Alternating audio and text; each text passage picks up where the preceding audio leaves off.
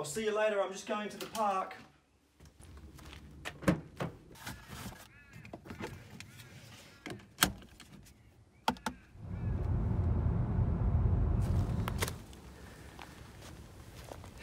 Is that Synology? Yeah, look, I'm down the park with my Synology unit and it said I could access the files anywhere and I can't seem to access them on my phone. Yeah, I've got the unit right here with me in the park. Oh, right. Yeah, thanks. I see where I've gone wrong. Yeah, thank you.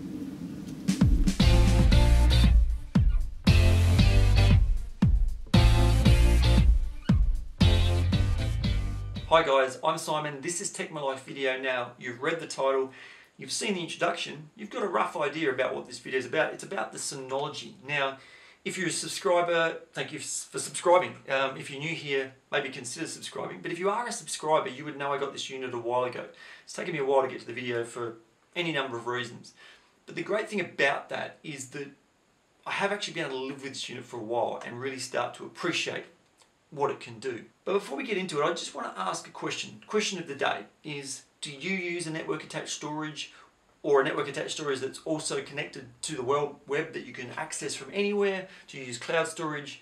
Do you take hard drives with you? Or do you just kind of go without? Please comment down below. But let's rewind a little bit and look at the system that I used to be living with.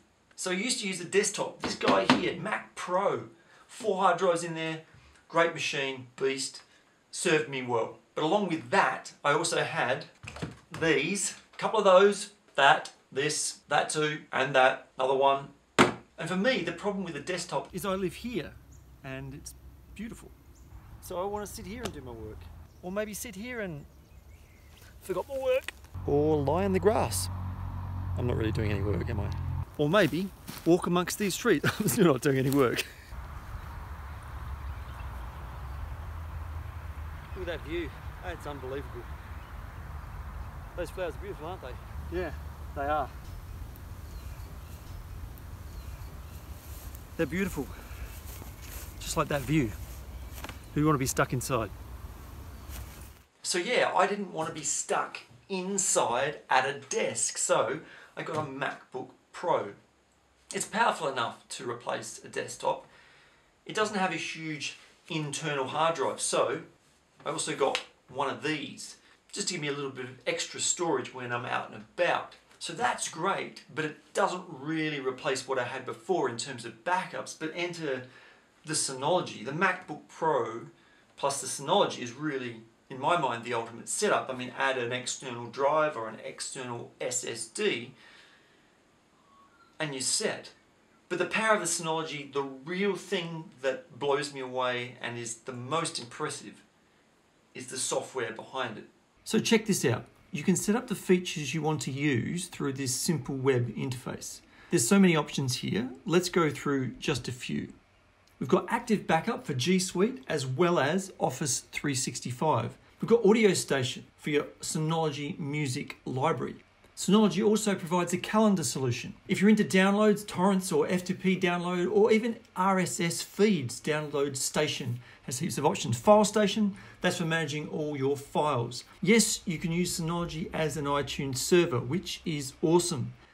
Synology also offers a content-rich Notes app as well as Office for spreadsheets and documents. Photos, with Photo Station, access your photos anywhere without expensive cloud storage. Surveillance Station records security cameras to your Synology unit. That's awesome. Text editor is always handy to have. And Video Station, stream all your movies to devices around your home with Video Station. Or maybe Plex is more your thing, they've got you covered as well. If you're like me and you design websites, the leading packages are all there where you can host locally or test locally. And that's just a taste of what the Synology has to offer.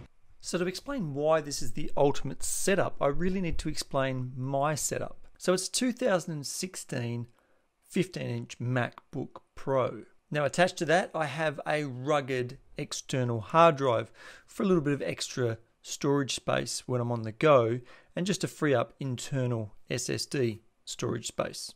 In fact, that drive is 4 terabytes, so it's pretty massive. So of course connected to my MacBook Pro is my Synology. At home I'm connected over my home network, and then when I'm not home I'm connecting usually via 4G through tethering, or obviously I could be connected via an external network. And along with that I'm using some cloud storage in the form of Dropbox and Google Drive, so I can sync files. Now with Synology you can sync from Synology to Dropbox or Google Drive or other online storage, or from Google Drive and Dropbox, for example, down to your Synology. So if you're out and about and you upload some files to Dropbox, you can actually have them sync back to your Synology. You can also have folders that sync in both directions, both up and down. So let's take a quick look at that in action. So we've got some basic syncing here. I've set up some folders from Google Drive. So I've put a folder on Google Drive and there you go, it syncs back to Synology.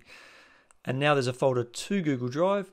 We put a file on that side, on the Synology side, and boom, it's in Google Drive. And of course we can have a folder that will sync in both directions. So you have options to set this up however you want. Put a file that's going to go to and put a file that's going to go from, and lo and behold, they both sync up. Just so easy, so simple. There you go. The other really important thing is, how do I back up my MacBook Pro? So I can use Time Capsule and actually back up to my Synology. So there's a folder on there and I can actually back up to that folder. Now, because I'm slightly paranoid, I've also got another Time Capsule backup on my external drive, just as extra protection. So my workflow is generally a folder on my MacBook, a backup on my Synology, and for important files, a backup in the cloud via Google Drive. Oh, did I mention that you can access the files that are stored on here from anywhere in the world. You can access the files that are sitting at home on this device. So you don't need expensive cloud storage. You just need one of these and you're set to go. You access the files via a web interface on your MacBook Pro, or via an app on your mobile device like an iPad or an iPhone. And with iOS 11 on Apple devices, you can actually access the files on here via Apple's new Files app. So all your files are literally in one place, and that is absolutely awesome. So guys, if you've got a question about the Synology that you need answered, maybe a feature that it's got or a process you want explained, please let me know in the comments down below and I'll do my best to put together a video for you explaining that process. Make sure you're subscribed to the channel to catch that video. Now, question of the day, quickly just recapping, which was, do you use network attached storage? Do you use a cloud provider? Do you carry around hard drives, or you just go without when you kind of need to access files? I'd love to hear in the comments down below. If you got this far, give the video a thumbs up. That's all from me today. I'm Simon. This is Tech My Life Video. This is Synology, part of the ultimate computer setup. We'll see you next time. Bye.